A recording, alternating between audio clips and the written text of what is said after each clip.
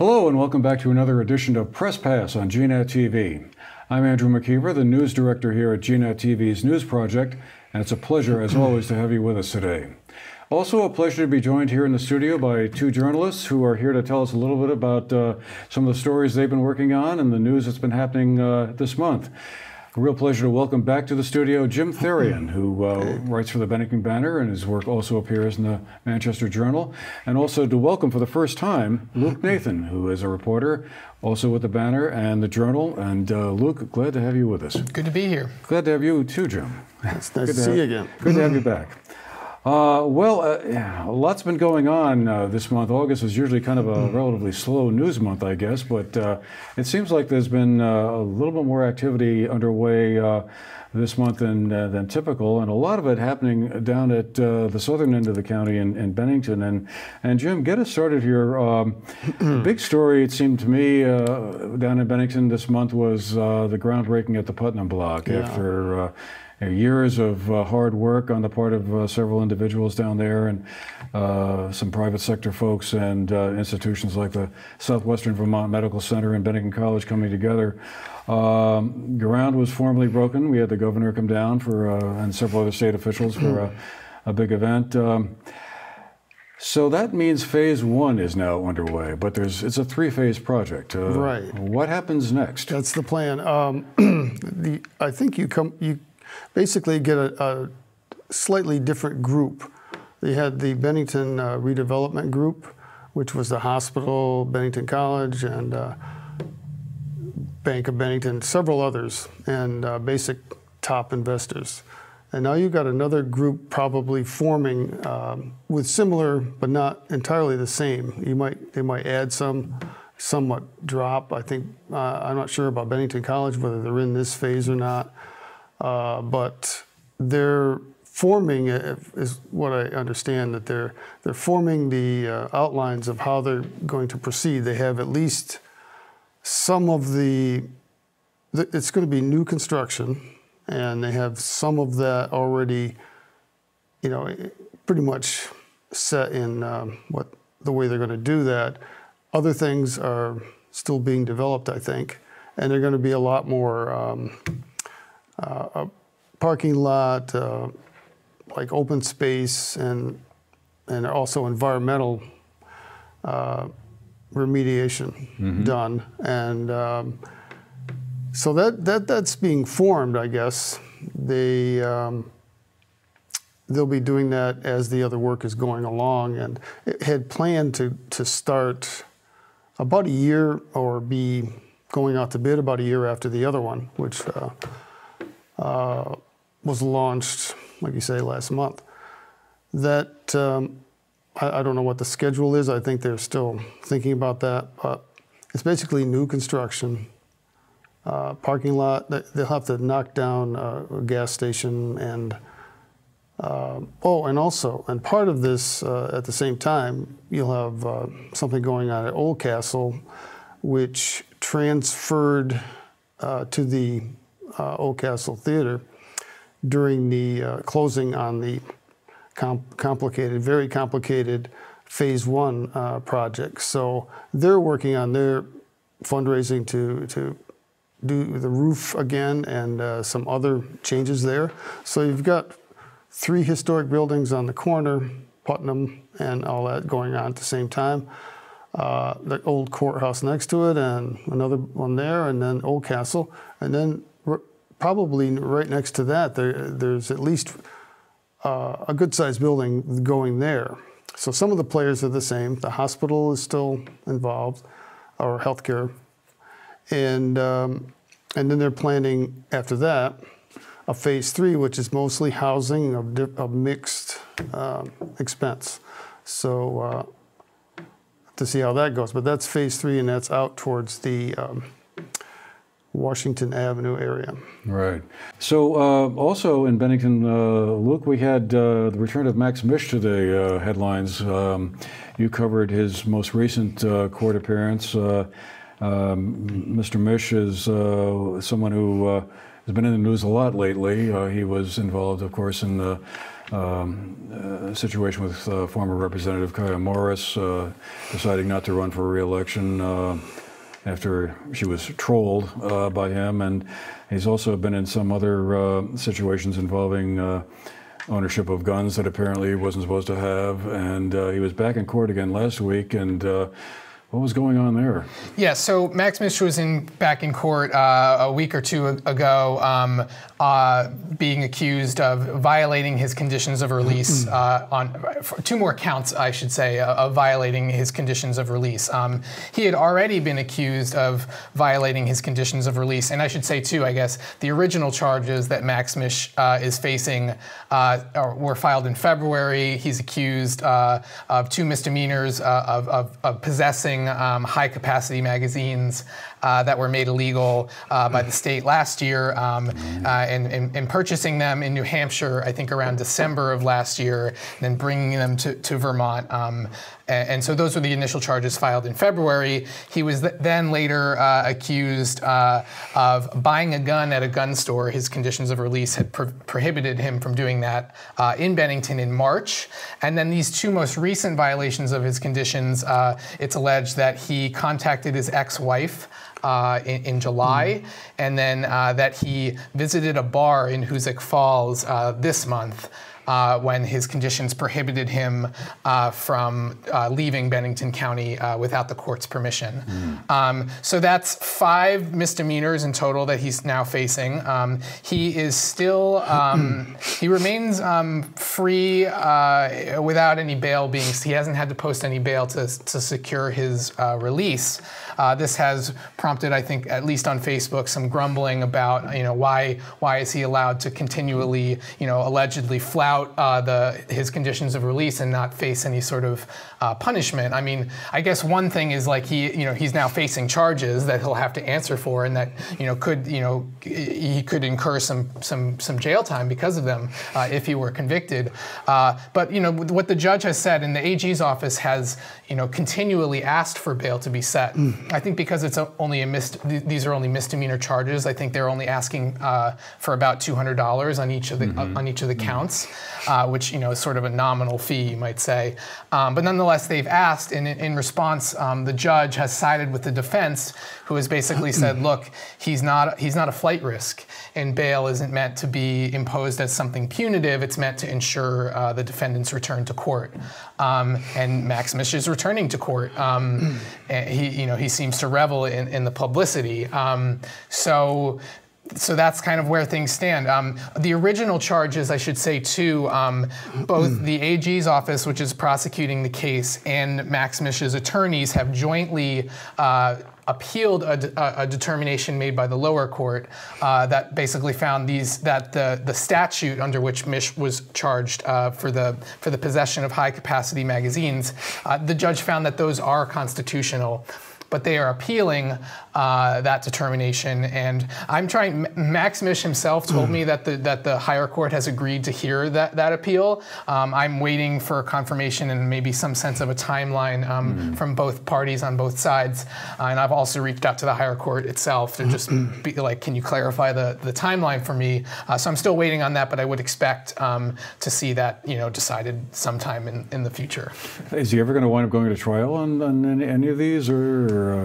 I'd imagine so, but appeals can take time, and so this may, be a rather protracted matter, and in the meantime, he has to continue to abide by the court-imposed conditions, and in the past, he's, at least according to prosecutors, has run afoul of them on 3 occasions. So it could be I don't know how they classify this, but they're actually, sometimes this kind of a ruling can be quick, but it's probably similar to when there's something about the evidence that is being questioned, and they want some kind of opinion ahead of time before the trial's over to save, because he's going to appeal anyway. They probably can get a ruling ahead of time, and sometimes these can come faster. It's, should this evidence be tossed out? That's a normal one. But this is a little bit different, and Mish will not face any charges if if the thing is found to be unconstitutional. The lower court, in green lighting this appeal process, basically acknowledged that in his decision the judge had to rely on like out of state precedents and stuff to be able to say yes, this statute is constitutional, because there's not really precedent because it's a new law. So yeah, I mean, it's sort of untested terrain, I guess, and so maybe the AG's office basically said, well, let's save ourselves the trouble on the back end and just let's jointly go along with this appeal, and just have then we'll know, and then we can prosecute the case. Otherwise, you go through a whole trial and he gets convicted if he does, and then you got an appeal, and that just goes on and on. Yeah. But assuming that he has money to keep an appeal going, but there was speculation at first that he would have anti-gun control people helping him, and I'm not sure if you've heard anything like that. Interesting. I don't know about that, but I do know that from my brief time in court covering Mish already, on one occasion he wore a T-shirt that rather crudely expressed his displeasure with gun control in general. Right. So it wouldn't surprise me to see him, notwithstanding that he's an avowed white nationalist, seeing him gain some support for his opposition. So he hasn't really been. Gun laws. He's never really been charged with anything to do with harassment, because every police agency or attorney general said that he hadn't violated any laws because of free speech rights. If you remember, the Attorney General came down here for a press conference and said he couldn't find any reason. And then a little while later, they found that he had bought, or they alleged he bought the large capacity 30 round clips in New Hampshire, after it had already become illegal in October, I think it was, in Vermont. Right. So it does carry possible jail time. Was it up to 1 year, something like that, on each charge? I'd have to look back at the statute, A fine and/or jail time. Certainly, I imagine Mish, who has pleaded not guilty to all these charges, will probably marshal some sort of argument, if he hasn't already in court, about how noting the timing of Donovan's press conference and then the subsequent charges on unrelated matters. He'll probably make a point of highlighting that. Unofficially, they already have. Some people have, I think, on Facebook at least. Moving along, Jim, you had a story earlier this week about an opioid treatment facility that was supposed to come to Bennington. I guess that plan has been shelved now, but there is apparently another entity in town that is stepping up, if that's the right term, to handle some of the the many cases of folks who are struggling with opioid addiction.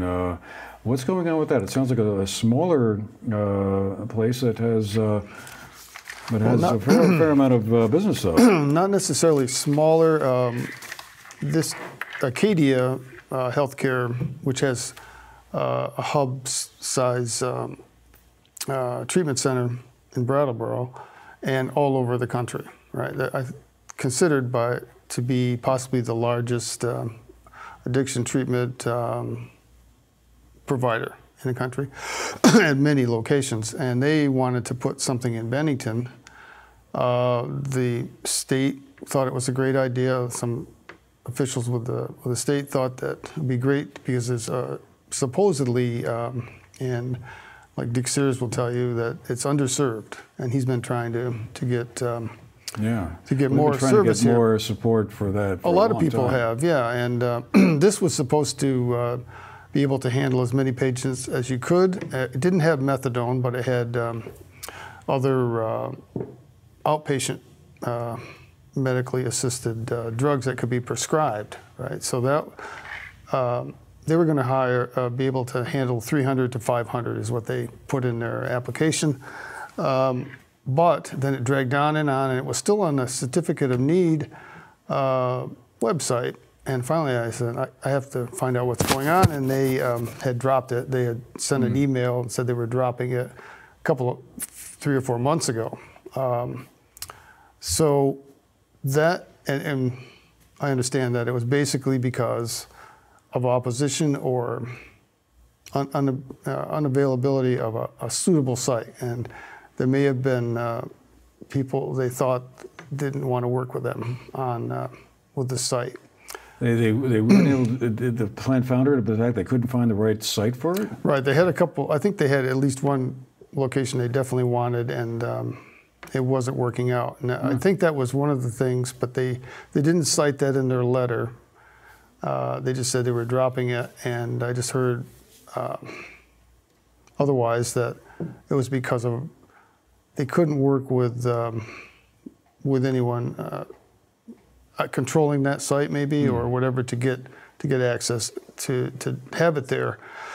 So then I couldn't get somebody on the same day, so I tried the Savita is another group that is in about 5 or 6 states and very big in Massachusetts, and they wanted to expand into Vermont. And they had opened on Dewey Street last year near the hospital, in one of the hospital buildings.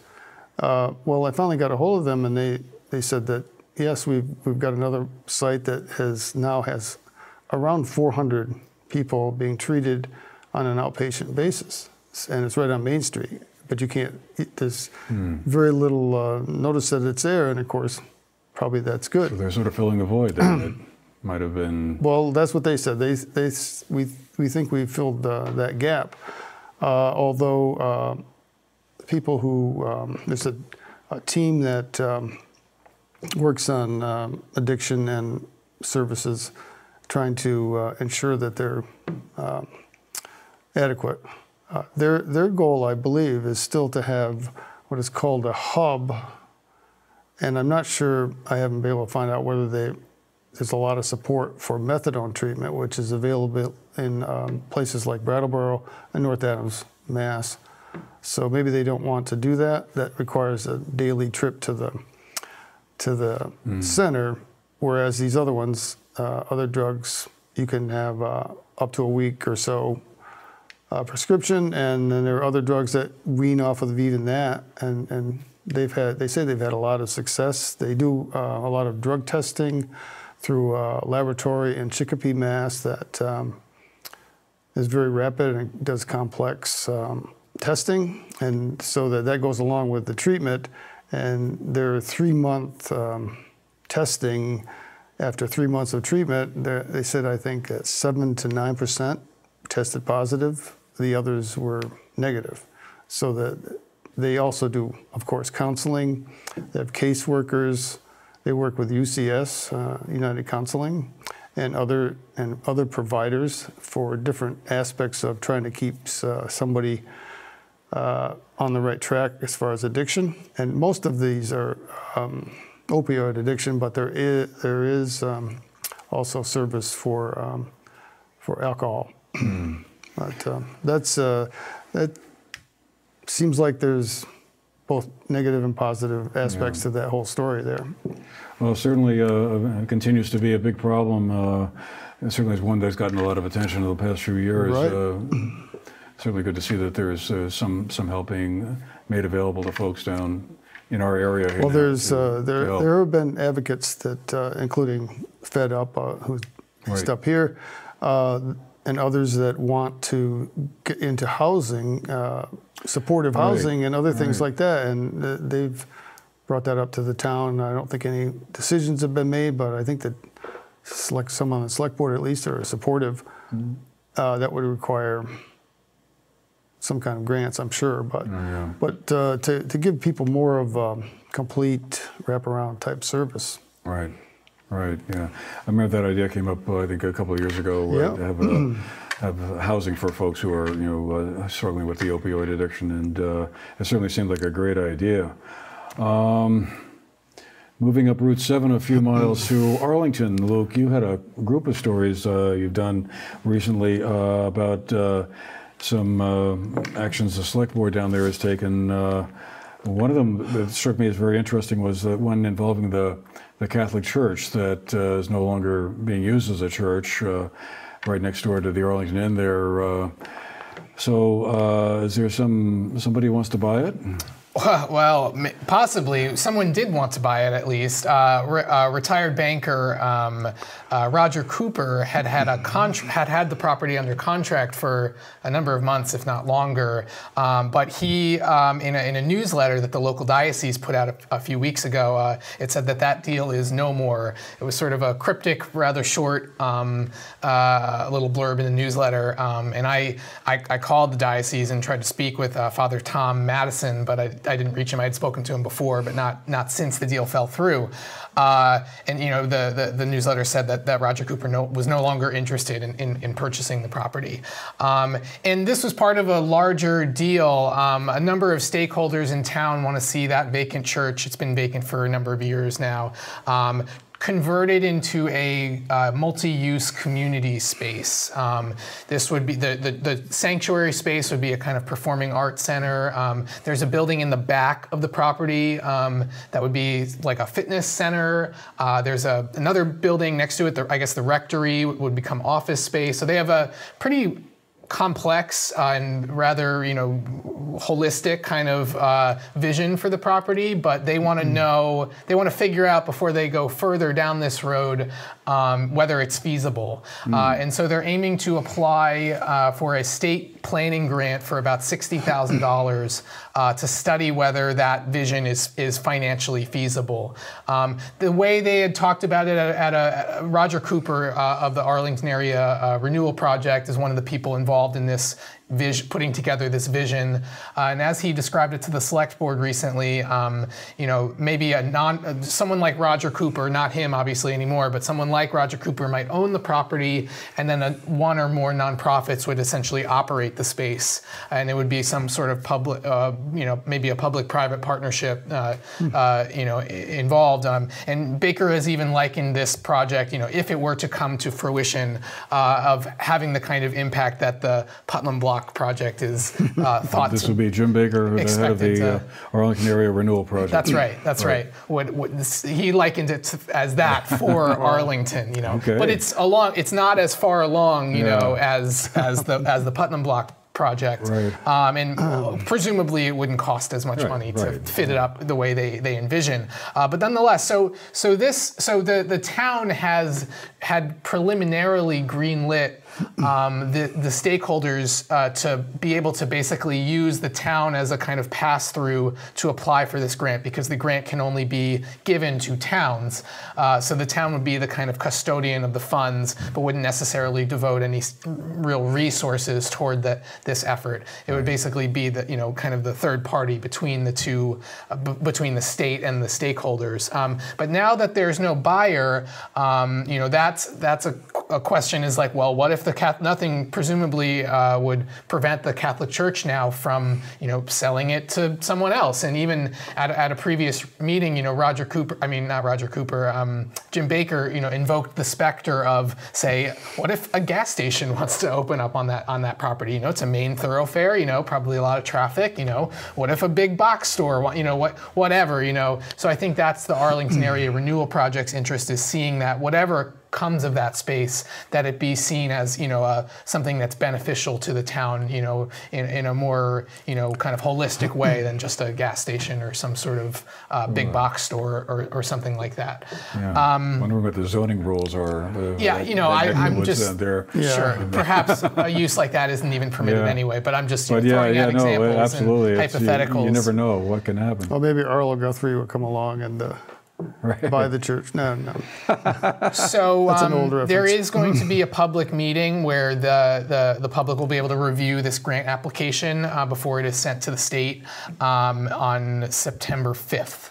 I haven't seen what's in the application. I have some sense of going to these meetings, what is likely to be in it, but that'll be a chance for the public to weigh in also. And I guess they're also looking at some plans or possible plans or rules around solar, where people, I guess they're designating certain areas in town where solar arrays could be built. That's right. So this is a process of where, you know, localities under Act 174, which is a couple of years ago, which basically gave localities some control over where they site these large-scale, you know, renewable energy projects. So the Select Board has now authorized the Arlington Planning Commission to send letters to about a dozen or more property owners whose properties the Planning Commission has deemed suitable or potentially suitable for solar installations of that type. You know, usually they are the sites that get a lot of sun.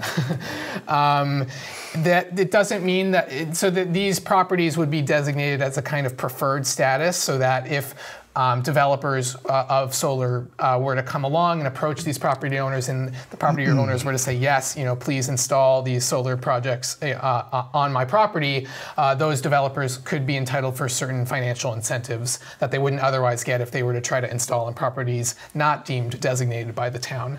This is a kind of way for towns, again, to sort of steer projects toward places where they want to see them, rather than just have projects come in and them be like, have no kind of infrastructure in place. And so that they can prevent, you know, solar projects from being installed in places deemed unsuitable or deemed unsightly or whatever, but while still giving, you know, places, you know, not blocking it outright, you know, right. Giving them places where they can install. So there'd be sort of like pre-approved zones or lots where, you know, you could fast track a project like that, because it seems like every time, I don't know, every solar project I think I've ever heard of winds up annoying somebody. Right. Or Right. creates controversy of one kind or another. It's like somebody, whether it's a next door neighbor or whoever, goes, hey, wait a minute, not in my backyard. You don't find out until after you filed, usually. But so are they? It must be doing an energy plan under 174. That's right. Because like Bennington has one,